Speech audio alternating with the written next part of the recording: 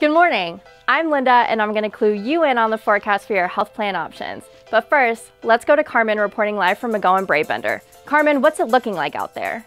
Hey Linda, it's coming down harder than choosing your plan options. So the big news out here is that you need to find a health insurance plan, but don't know where to start. We can help. Let's go back to Linda in the studio for a detailed forecast. One of the sunnier options is to get health insurance through your job. Many employers offer health insurance as part of their benefits package, and the plan's cost is usually split between you and your employer. This is a good option if you want your employer to handle the paperwork and premiums for you.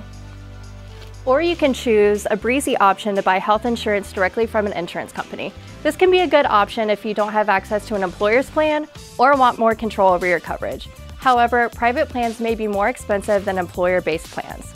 Clearer skies ahead if you are under 26, still in school, or if you're just starting out in your career.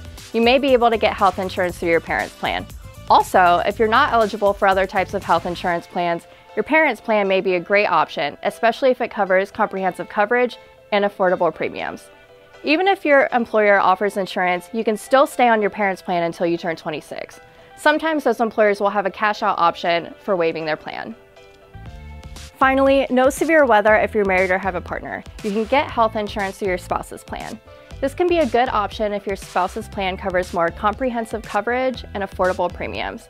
However, you may have less control over the coverage options, and there may be a charge if you are both offered insurance through your employer. This is called the spousal surcharge. So talk with your partner and determine if this is the right plan for you. Let's get back to Carmen. Carmen, what's the latest news out there? Well, it's still raining, but no matter which option you choose, having health insurance can help protect you from financial hardship. So take the time and explore your options. You don't want to get caught in the rain.